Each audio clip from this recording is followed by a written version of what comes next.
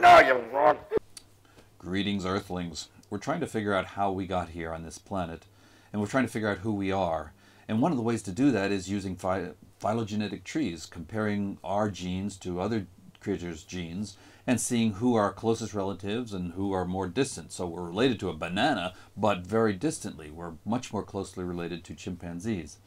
Now, traditionally, biologists have put animals and other creatures into groups. And that's based on what they look like and how they act. For example, there are groups called mammals, there are groups called animals, there are groups called plants. And there's one group called fish.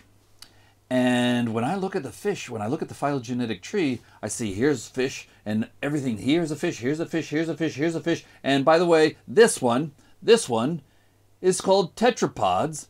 And we're not going to call them fish anymore. We're going to call them amphibians, reptiles, mammals, and, monkeys. And we're not going to call them fish. And I say, well, wait a minute. There's a fish-like creature here that evolved into all these things, and one of them we're not going to call a fish. And that doesn't seem to make any sense to me. And that's what's called a paraphyletic group. If you have a name for everything except something else that's in that tree, that's called a paraphyletic group. Alternatively, I think it makes much more sense to say, here's a fish, and fish evolved into this, and therefore we are fish. The same thing with heads, for example. You have a head here, all the critters with heads, and then you say, oh, here, everything here is a head. Then something lost its head, for example, you'd still call it a group in the heads because it used to have a head. So that's how genes can be used to create monophyletic groups. And so based on this pure ideology of phylogeny called monophyletic, let's use monophyletic groups, I run across Jochen, who thinks that, no, tradition is so important that you should not call us fish, that we are not fish. And I say, yes, we are. You say, no, we're not. So defend your idea. Do you really think that we should consider ourselves fish? Because I think I'm a fish. Of course, when somebody says, where are you from? I say I'm from outer space. Why? Because all of Earth came from outer space. So for me, it's a sense of really understanding at a deep level where you came from, and to say that you're a fish really says you recognize that you came from, your ancestors were fish-like for a long time. That principle seems to be so important that I think that, for example, we say we're eukaryotes. It used to be eukaryotes were very different from prokaryotes. But then we find out, by the way, we eukaryotes are a type of archaea. We are a type of prokaryote called archaea. And we've made a lot of progress recently in the last few years of finding out which type of prokaryote led to a lot of the features that we are, and therefore our closest archaic ancestor. So that principle is very valuable to me, and I think it's very important to understand who you are, to apply it again and again. But that means I'm applying it and saying, I am a fish. But then I also say, I am a worm, because all fish evolved from worms. I am a eukaryote. I am a archaea. Because, why? Because we evolved from... So what is your opinion about this debate, this polarized debate between paraphyletic and monophyletic? So scientifically, what you say is, of course, absolutely true. And it's very nice to misuse words to make your point because it gets your attention. But it's all really about the definition of words. So if you're upset about that people don't call an amphibian a fish, from a biological point of view, amphibian, of course, is a fish, but the word fish was defined before biologists, evolutionary biologists, phylogeneticists used the word fish to define certain clades. A fish is something that you caught with a fishing rod that you could fry and you could eat. And that was the definition of the word fish. So you'd be happy with vertebrate then? Now you come and redefine the word. I think you shouldn't be upset if people use the word in a different way, in a culinary way, for example, or in a traditional biological way. And for that purpose, the word works fantastic. Call it something else. Call it by the Latin name. I think it's piscis. Why not vertebrate? You can call vertebrates. We're a vertebrate. Fish are vertebrates. Therefore, all fish... Would it be the same term? Fish vertebrate, would it include all the same groups? Yes, yes. Well, yes, pretty much. Then just abandon the word fish, because biologically, it's a very problematic word. Okay. People will misunderstand it. Just call us vertebrates. Here's why it's not just a semantic issue, as you have suggested. The word ape. Okay? I think I'm an ape. Many biologists think we know that we're apes. Or the word animal. Look at the word animal. You can see scientific papers saying, this is not human, it's animal. And in the law school, right over there, 100 meters, people talk about animal rights versus human rights. And absolutely, humans are not animals. Now, so in other words, they are forgetting about biology, forgetting about evolution. This is pre-Darwinian thoughts that we have inside of our heads saying humans here, animals here. And biology and Darwinism tell us, no, humans are animals. You go into the airport and you arrive in Adelaide, it says, no animals allowed. I said, I can't go in there, right? That's stupid. So here we have an official, formal, pre-Darwinian craziness that surrounds us, and yet we accept it every day. Why? Oh, because that's just semantic usage. But that's not only no, it's not only semantic usage, it's misleading absolutely for a purpose, and that is to separate us from our origins, to make us think we're better and different. And that is the big, big problem, and I think it might be our largest problem. So it's not just semantic, it's who we think we are, and we think we're not an animal. That is a no-go. Well, from a biological point of view, and if you want to teach everyone on every little sign on airports about biology, then you're absolutely right. Then you would have to say non-human animals not allowed. Yes. Then you would agree with it. Yes.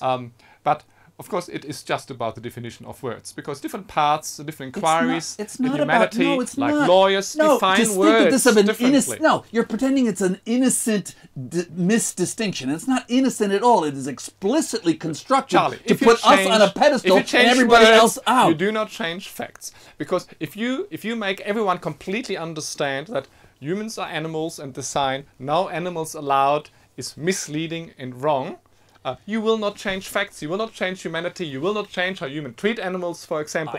You will just redefine the word. No, to understand that you are an ape. To understand that you are an ape is something very profound. It changes your whole worldview, who you think you are. And if you think you can, oh no, we just have this, we call humans, and it's just a word, and we call those other guys apes. And if you think that has nothing to do with your identity, you're crazy. It has almost everything to do with your identity. Charlie, what can happen if you change it? If you use this type of semantic fight to teach people about what we are, you just say, I'm an ape, then it's okay. I'm an animal, I'm a fish. This is really only about the definition of words. No, because no, if you were at all. Say the emperor of the world, and you would make everyone use the word animal and fish and fruit and vegetable, by the way, exactly as biologists use it, and exactly like the phylogenetic tree.